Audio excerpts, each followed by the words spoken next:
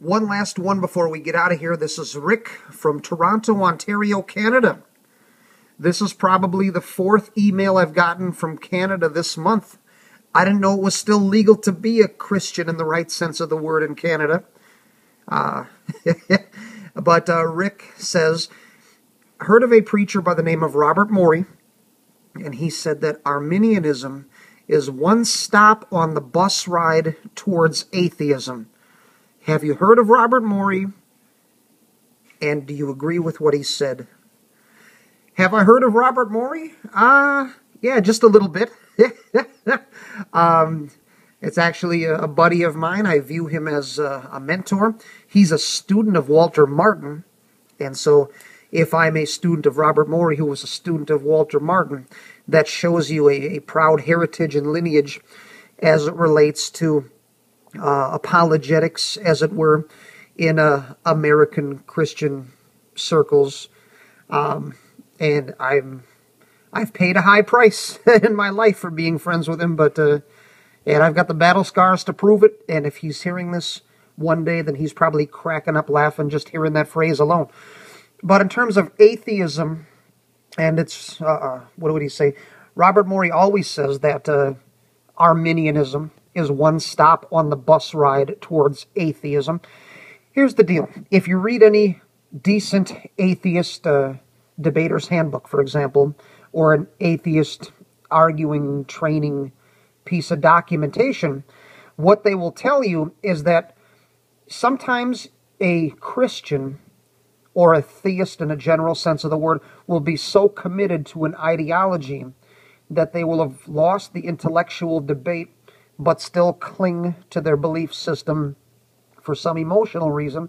So rather than blasting them with absolute non-existence of God and making a leap from belief in a particular specific definition to belief in nothing, perhaps there's some steps in between. And so progressively you get them to abandon this piece of their faith and this piece and this piece. And so eventually they're left with nothing. And so when it comes to a definition or understanding of God, what they do is they water him down. They give you a theological concept, the atheist does this, that waters the God that you believe in down.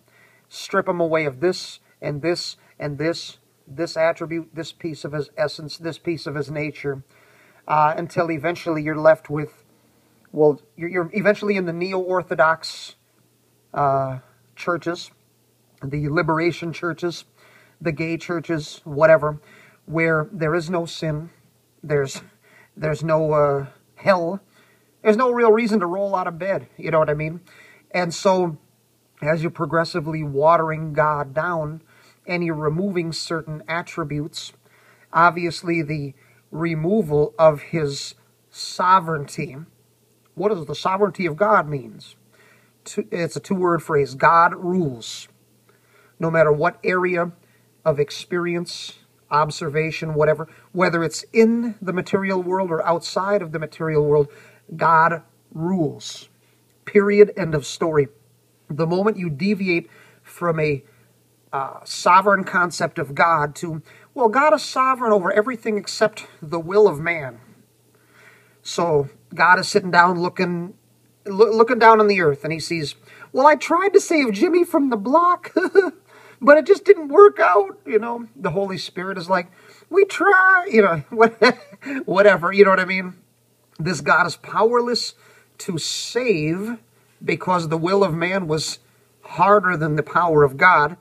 But also, Joe from around the way woke up as a Christian, believed as a Christian that at some point during the day, either he read the wrong comic book, he held hands with the wrong girl, whatever, had a beer or something, and all of a sudden, he's not saved anymore.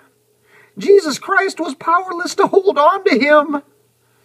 So you're redefining God as this God that's not powerful and not sovereign. Well, the will of man can choose to do this and choose to do that, and God's kind of rolling with the punches. You whittle that down, then you get to such people as Greg Boyd, who deny his omniscience. Well, God doesn't know everything. You know, he hopes. What is the book of Revelation? Is it prophecy about things he's going to sovereignly bring about? No, it's his wish list. I hope this happens, but we don't really know, when he's writing God of the possible and all of this crap. And the idea is that if God is not omniscient, he doesn't know what tomorrow is. So when he's looking at tomorrow unfold in front of his face, he's seeing it real time and he's learning.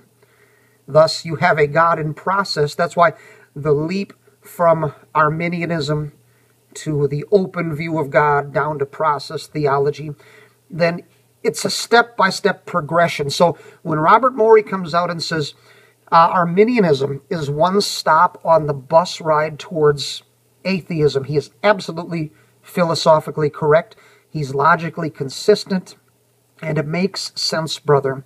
If you abandon a classic Protestant Reformed idea, definition, or concept of God for the Arminian position, you're giving up a lot of omni-attributes that make God who he is, and you're lifting man up to a higher level. By the time you go down that, you follow it through to its logical place, all worldviews are not an end destination. They're actually a journey. They're going somewhere. So if I'm on Highway 94 from Minneapolis and I'm heading east, I can see signage. Hey, I just entered Wisconsin. Hey, I'm on my way to Chicago or whatever. Chicago's not visible from my parking lot door when I leave in Minneapolis, but when I look at the signs on the side of the road, I can see in which direction I'm headed. And so Arminianism is taking you somewhere. And that's why the atheists have gotten smart. So instead of there is no God, leaping from I believe in Jesus Christ to there is no God, that's one heck of a leap. I might not be able to get you there in one conversation, but what if I can whittle it away over time, progressively, until you have no other alternative but to abandon God? So I hope that clarifies the question. Yes, I know Robert Morey. I know him well. One of my best friends, one of the only friends I've ever had that's never stabbed me in the back. Heck of a dude. And I hope he stays on the earth as long as possible, because when he passes from the scene, there's going to be a certain caliber of a mentality of apologetics that's going to leave the earth with him. And that's really going to be difficult for the church and the world to be without that kind of brain and that kind of voice.